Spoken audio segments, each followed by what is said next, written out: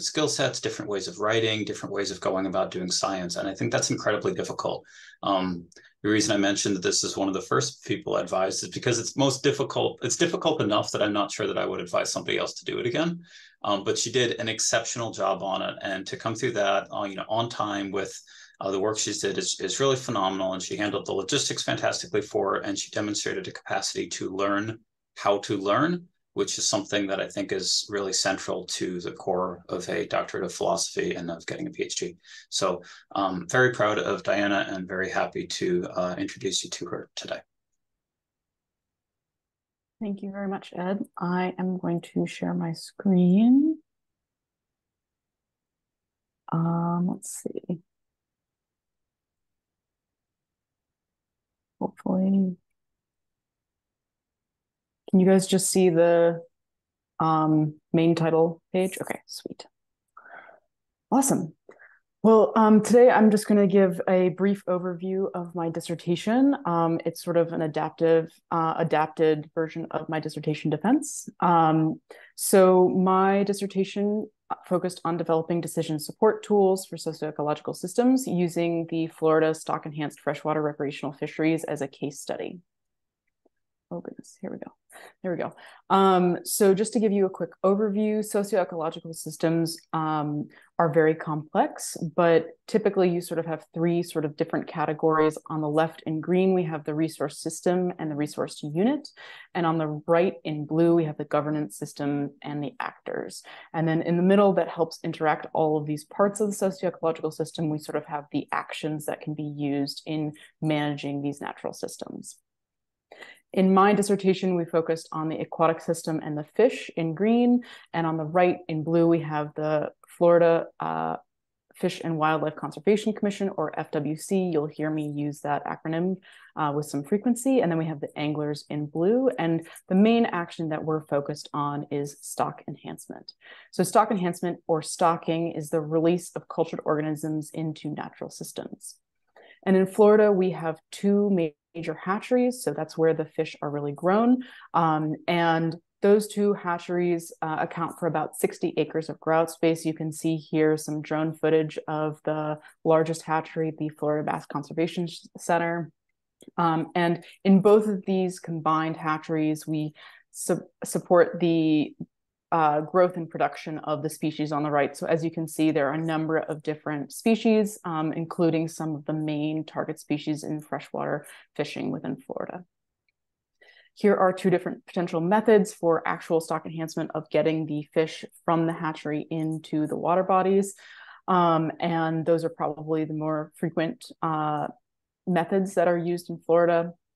Stocking is typically conducted to enhance, restore, or conserve a population. And as you can guess, we are really focused on the enhancement aspect in this dissertation. So my goal was to develop tools to support more informed stock enhancement decision-making, specifically in the management of Florida freshwater recreational fisheries. So I have three main questions. I will go through them here, and then they'll pop up as I go through each of my chapters. My first one is, how does centrality of lifestyle affect anglers and their view of stocking? What species do anglers prefer to be stocked, and what management actions do anglers prefer?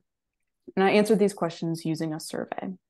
My second question was, how can stocking support multiple socioeconomic objectives across a heterogeneous landscape? And I used a simulation model to answer this question.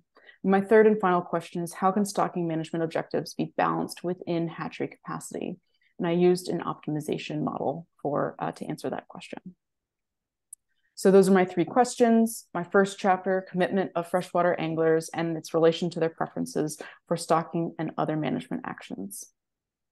As you just saw, my first research question has to do with centrality to lifestyle and how anglers view stocking, their species preferences for being stocked, and their management action preferences. And I answered this using a survey. Just to give you some realm of reference, given what we talked about to start with in terms of our socioecological systems, we're really interested here in the stock enhancement and angler feedback system. So our freshwater recreational anglers or just recreational anglers in general, we really want them to be satisfied because they are essential to the fishery. In a recreational fishery, if anglers are not satisfied and they leave the fishery will basically not exist anymore. So we need to make sure that anglers are really satisfied. And anglers can have a diverse set of specializations, and that can be anywhere from skill level to species preferences and things like that.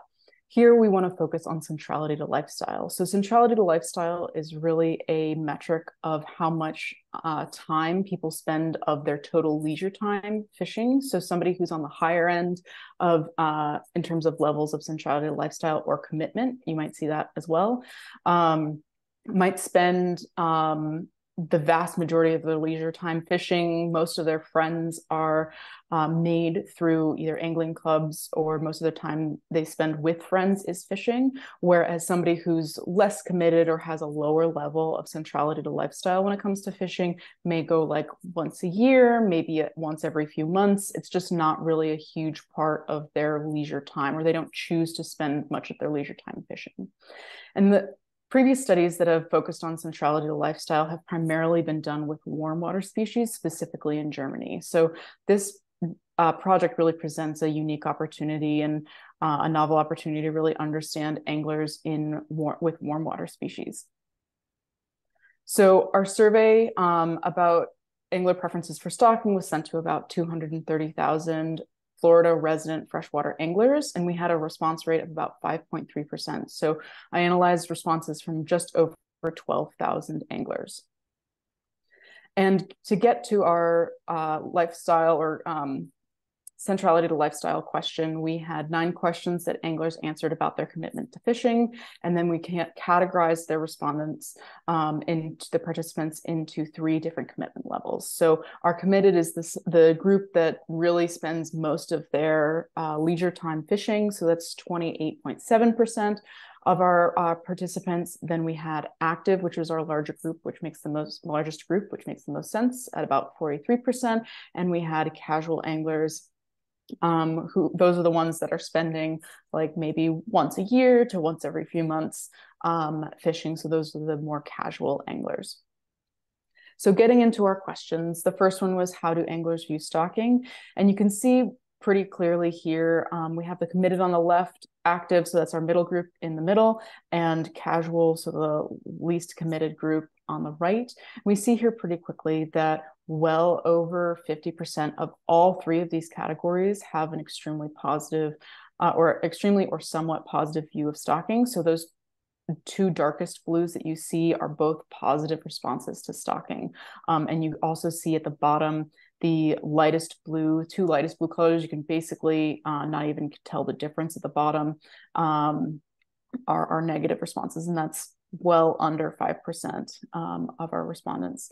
However, ultimately, we found that there was really no significant difference between our angler categories. So our centrality to lifestyle sort of categorization didn't actually result in any statistically significant differences between these 3 groups. So as we go forward to answer the next 2 questions, you'll see the answers aggregated into a single answer.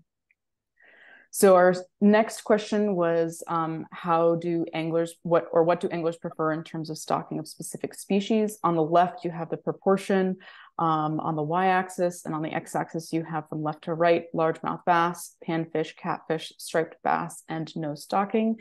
And each of the greens, you have the darkest green is ranked 1, and the lightest green ranked number 5. And the first thing to note is we see that over 75% of our respondents actually preferred stocking of any of these species over no stocking at all. So that just confirms our original, the original graph you saw, where anglers strongly preferred stocking, or strongly had a strongly positive view of stocking, excuse me. The next thing to note is that largemouth bass is clearly sort of the front runner here in terms of preference. We also see that panfish is a pretty close second. And then finally, we have catfish and striped bass categories being much lower compared to the other 2. And then again, we have a similar graph here, proportion of respondents on the y-axis. And then on the x-axis, we actually broke up the largemouth bass. So we have catchable largemouth bass, fingerling largemouth bass, so much smaller. panfish, catfish, striped bass, and then our last two to include in our management preferences question is habitat maintenance and facility maintenance. So here we're focused on management actions, and we wanted to include stocking in that to see where it might line up with other potential management actions. And again, we ranked them, so the top rank is the darkest green and the lowest rank is the lightest green. So first, we see that habitat management of these categories is definitely sort of the front runner. Anglers definitely preferred habitat maintenance and improvement over other stocking options or even maintenance of facilities. We also see that catchable and fingerling largemouth bass are definitely second to habitat. And then finally, we also see, as we saw before, catfish and striped bass are low, but we also honestly, somewhat surprisingly, saw that facilities were on the lower end as well. So back to our research questions, just as a reminder, we were interested in how anglers view stocking, what species anglers preferred to be stocked, and what management actions anglers preferred. Overall, we saw these results regardless of centrality to lifestyle, but we saw that anglers had a positive view of stocking. They really overwhelmingly supported stocking. We saw that largemouth bass was a strong preference, followed by panfish, but sort of a little more further away with striped bass and catfish. So there was definitely a section of people, of respondents, that preferred striped bass and catfish over the other species, but that was a lower percentage than the other two. And then finally, we saw that habitat management was preferred over stocking of any species, but it was followed pretty closely by largemouth bass stocking. And so our management implications overall, I'm sorry if I sound like a broken record, but anglers really strongly support stocking, and that might in turn really support angler satisfaction. So that gets back to wanting to maintain this recreational fishery. We want to make sure that anglers are happy, and if they like stocking, that is something that we should strongly consider doing when it comes to management. Finally, or the final 2 points are largemouth bass and panfish really have strong support among anglers. And if you're choosing to stock, managers might consider integrating habitat management into their plan for stocking, because not only does that support fish, it also was clearly a preference for anglers as well. So that might be a management action that can be considered in tandem with stocking. So we saw that largemouth bass has a really strong preference, or anglers have really strong preference for largemouth bass. And so just prioritizing stocking largemouth bass really make a lot of sense. So our second chapter is stock and spatial planning.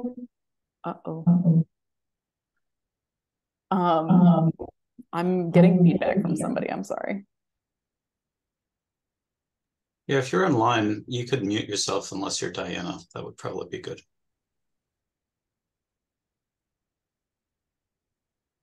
I will keep going. Examining trade-offs in largemouth bass recreational fisheries. Here we go. Thank you. How can stocking support, again, so getting back to our questions, how can stocking support multiple socioeconomic objectives across a heterogeneous landscape? And I would answer this question using a simulation model. So again, trying to give you some framework to reference in terms of where this question is really focused on. We're really interested in the aquatic system, the fish, and how stock enhancement might impact that. A little bit of background, the largemouth bass fishery contributes substantially to the economy in Florida. It contributes millions and millions of dollars every single year to the local economy within Florida. And as you saw in the first chapter, but we also want to maintain that. Satisfied anglers are key for recreational fisheries, and that's clearly, largemouth bass is clearly a strong preference for recreational fisheries.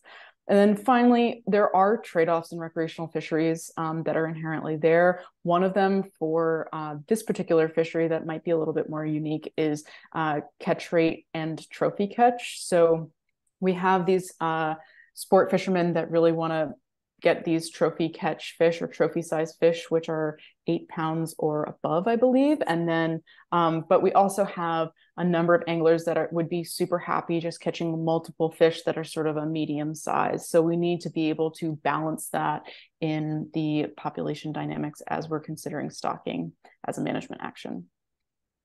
So in my model, we had a number of different input variables and response variables or response metrics.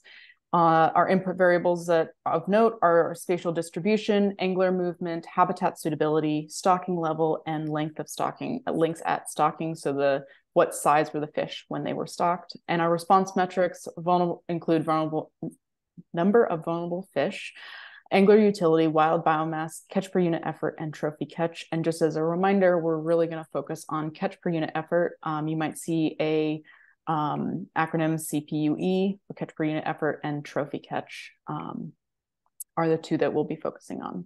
So in terms of the model, we have a spatial model. We have a population center on the left. We have 5 identical lakes that are each slightly further away from that population center. In each of these lakes, we have a fish sort of a fish population model. So we have our wild fish, we have our stocked fish that come directly from the hatchery, and then we have our hatchery fish, which are actually our hatchery type fish. They are the offspring of 2 stocked fish or 1 wild and 1 stocked fish.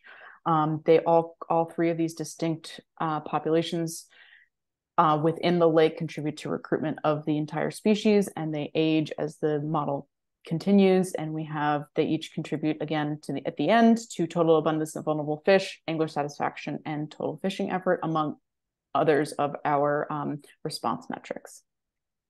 So you'll see this example moving forward, and then we'll switch around a little bit, but just so you guys know, the outline of each of these lakes indicates the habitat suitability for the species. So here we have the lake closest to the population center in red, so it's the most degraded. Then we get slightly further away, and it gets slightly better. So in this particular example, the 2 green lakes have pristine habitat for recruitment. But in this model, we could change that habitat suitability depending on what situation we were looking at. And then we could also stock any of these lakes. In this particular example, we are choosing to stock these 3 lakes, and we can choose to stock more fish or fewer fish as well. And then finally, we have length at stocking. In the previous slide, you could see that the fish were smaller, and now we have slightly larger fish. And so that could be a choice that we could make as the inputs of this model as well. So as I said, we were focusing on trophy catch and catch per unit effort. Here we have it by lake. You just saw this example at the top where the lake closest to the city is the most degraded and the lake furthest from the city is pristine. Here, both greens are pristine. I just wanted you to see that you'll see in a moment the graph. So each line in the graph indicates a particular lake here. And so here we have trophy catch on the left, catch per unit effort on the right. Stocking starts at year 30, so that 20, 40, 60, 80, 100 is years.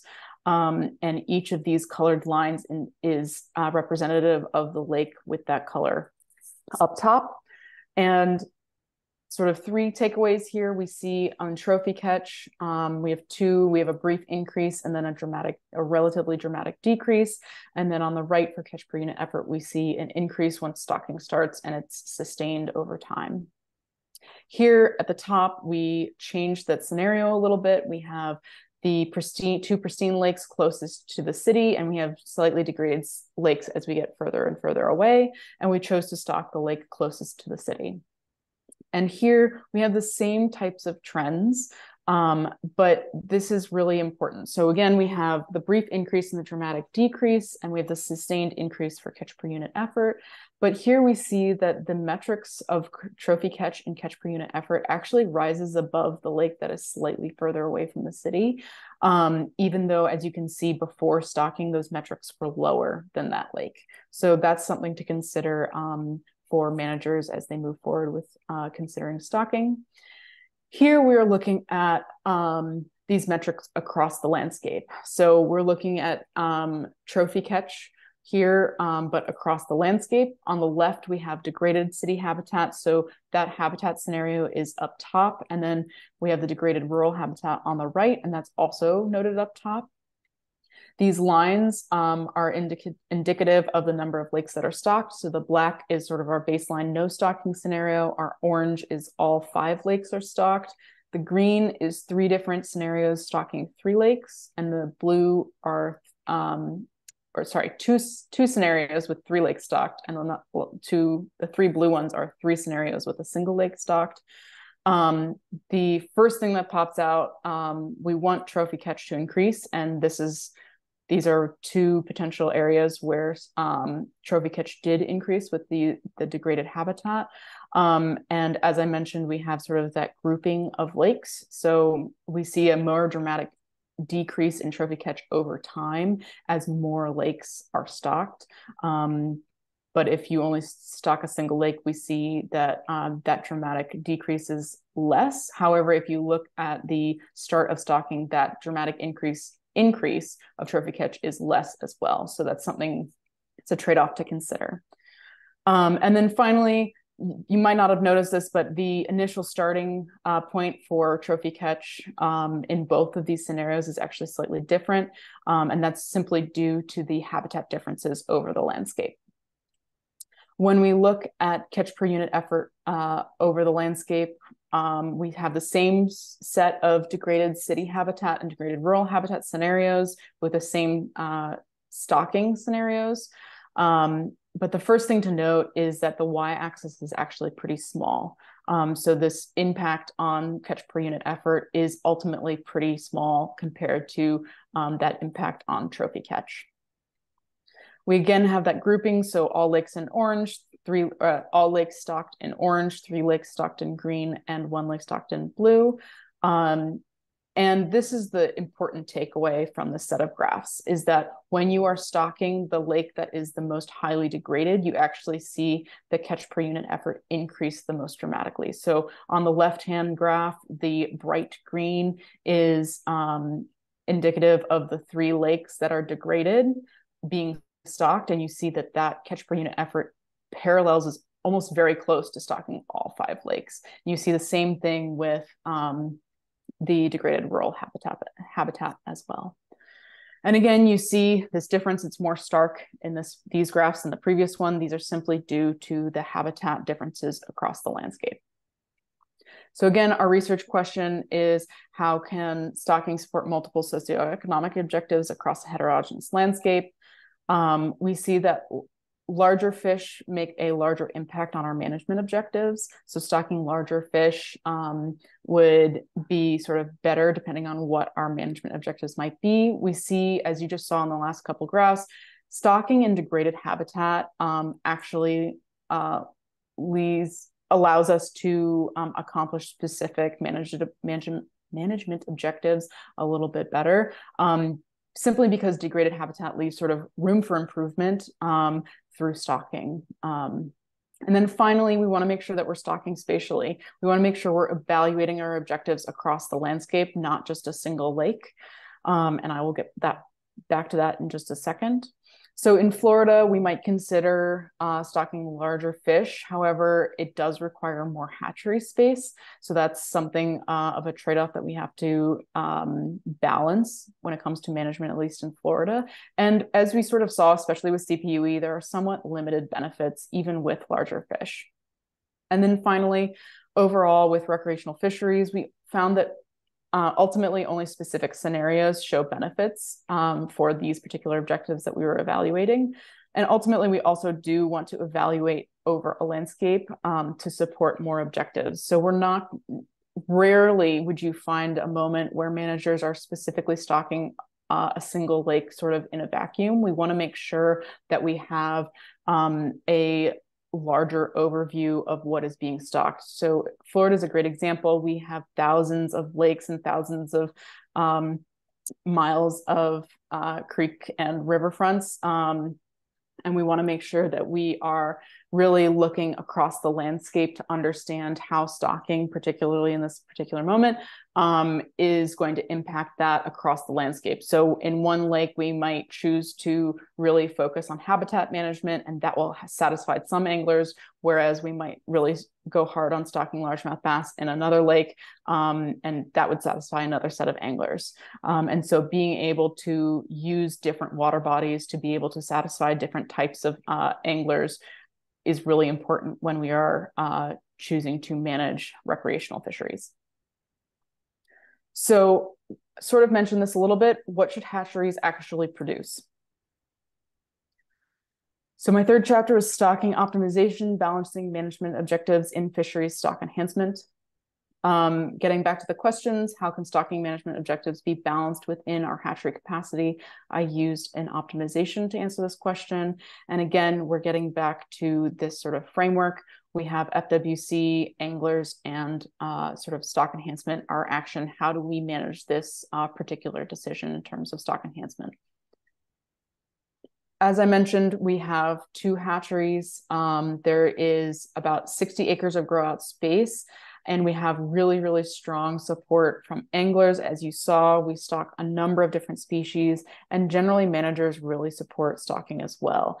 But we really are limited by that 60 acres. It might sound like a lot, but when you really think about all of the potential places that stocking could happen in Florida, given the large number of lakes and rivers that we have, that is quite limiting. So the question is, how do we fit all of these priorities, both from anglers as well as managers, into the space within the hatchery?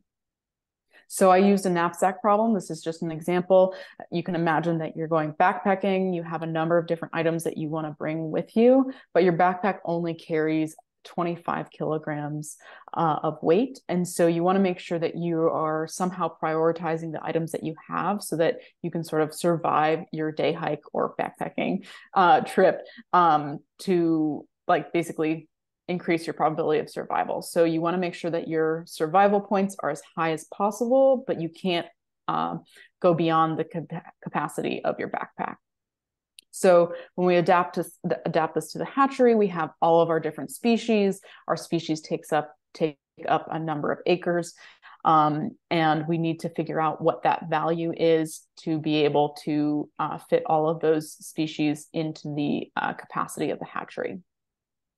So our rearing priorities are ultimately determined by our items that each have a space and value associated with them. And the value here is what we're really interested in. And that is determined both by angler priorities and manager priorities. And I was really interested in how we might weight each of those values. So here we have A and M as sort of a weighting system to determine the value of each item. So don't worry about reading this. The main point here is that there are a ton of different stocking options or stocking items. They're just looking at largemouth bass. We have 3 different phases. So those are 3 different sizes of the largemouth bass that have the potential to be stocked. They have acres, which can also be translated into the number of fish. I have that here because oftentimes managers want to know how many fish they're able to stock as opposed to just the number of acres. And then finally, we really want to ultimately figure out what the value is. So to do that, as some of you might have guessed, I am using my results from my first chapter, looking at participants. So that's the angler view of various species. So we really have species categories here. Again, we have largemouth bass, panfish, catfish, and striped bass. And so that I use that to determine the angler value of each of the stocking items.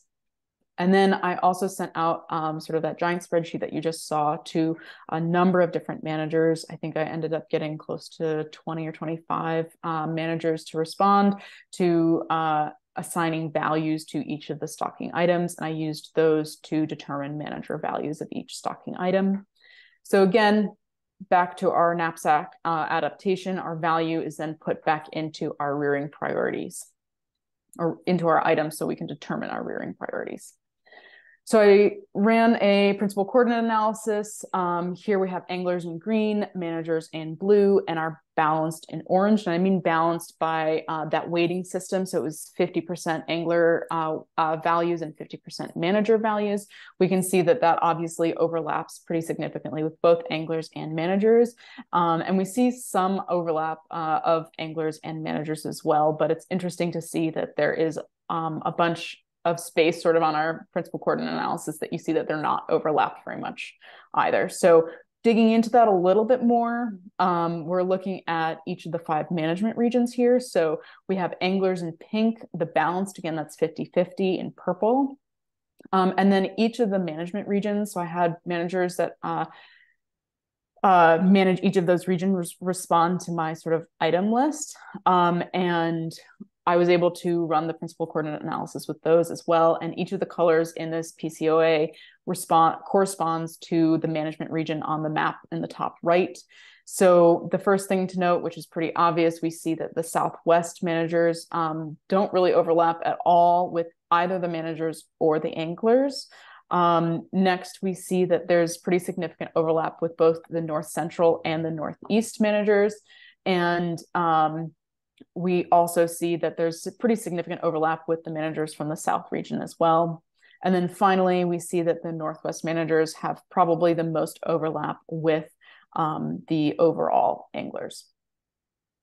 Oh, finally, we're getting to sort of the optimized stocking items. On the left, we have the items that occur in every single scenario that I ran, and then items that occur in most scenarios, so 80 to 99% of the scenarios. The first thing to note is that the items that occur in every scenario or pretty much all have a low relative stocking level, except for bluegill, but you will see in the most scenarios, if we go over here, that if we expand that to most scenarios, we see a wider range of relative stocking levels. So we have low, moderate, and then one high for bluegill as well.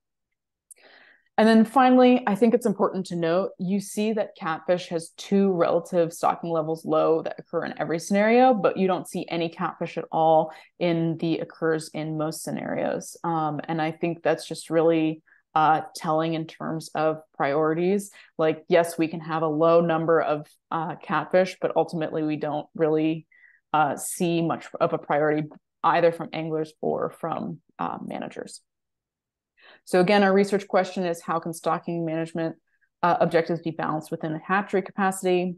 We see our conclusions ultimately are that largemouth bass and panfish species are a high priority, and that's determined both by angler preferences, but also manager preferences. And then, as I mentioned, catfish seem to be a relatively overall limited priority. Yes, we have low numbers, but ultimately we don't actually see them pop up that much more in other scenarios.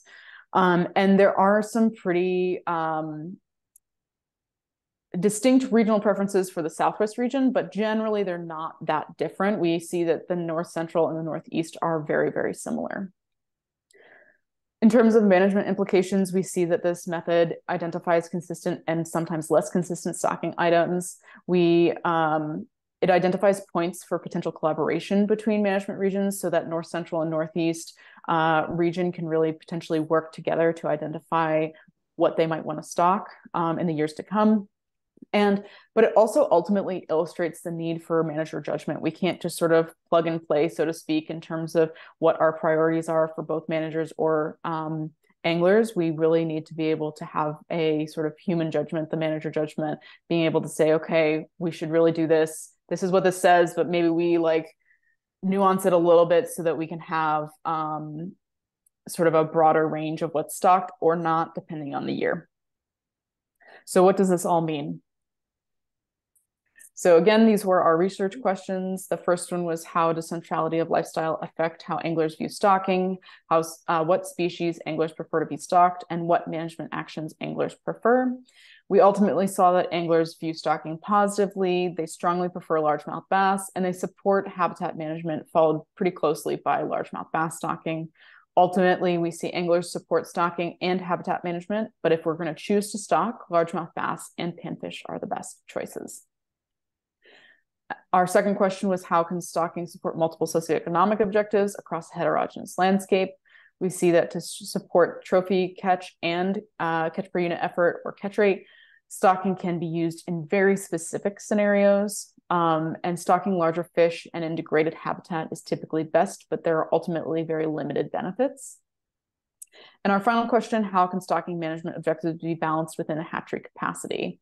When deciding between large numbers or large sizes of popular fish, it's more difficult than to do that than identifying low numbers of less popular fish, which makes sense.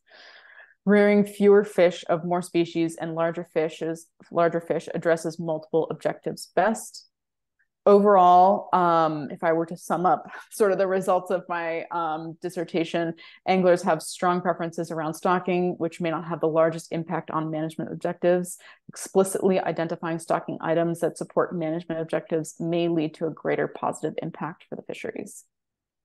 So these tools support more informed stock enhancement recreational fisheries, management decision-making. And I'd like to thank my committee, as well as my funding sources, the School of Natural Resources and Environment, the School of Forest, Fisheries, and Geomatics Sciences, and FWC. Obviously, thanks to my committee members. Very strong thank you to Zach Siders, who helped me determine the best model for my results of my survey, as well as Lisa Chong, who helped me with a bunch of the modeling.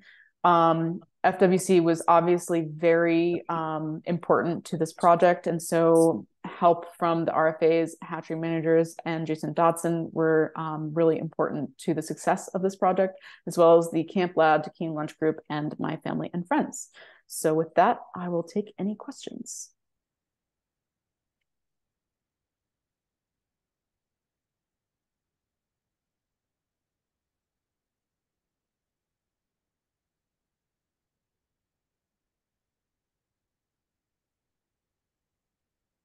I saw a hand from Jason. Hey, thank you for that talk. That was interesting. That's a lot of data. I had a question about your metrics for degraded habitat, or how you defined degraded habitat. Wondered if that had to do any with trophic state, and whether you saw, I guess, if there are any either enhancing or conflicting variables that gave you the result that you found. So we, for degraded habitat, we basically just decreased recruitment of the wild population for those particular. I'm going to stop sharing the screen for a second, and I will reshare it if I need to. So we basically just did it as a percent of the wild population recruitment. So, for example, like mildly degraded habitat was like 95% of degraded pristine recruitment. And then, like, if we did extreme, we ultimately found that decreases in recruitment, so i.e. the metric for habitat quality, had the most dramatic effect on the sort of metrics of the population dynamics. And so our habitat degradation, we kept actually pretty minimal. So even red, I think, was like 87% recruitment of the wild population. And so, yeah, I think that answers your question. Am I missing something? Yeah, so you were using a percentage of the natural recruitment to determine if the habitat was degraded. Correct. Yeah. Okay. Thank you. Questions from Japan?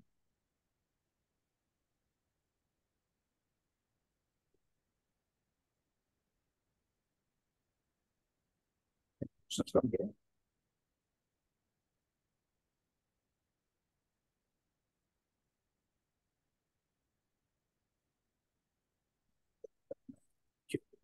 Excellence in educational questions now. So if you still have any questions, somebody have Dan, should be answered those. Thank you, Dan, again. Okay. It's kind of sort of said that. Let's give me a hand one more time. Thank you, everybody.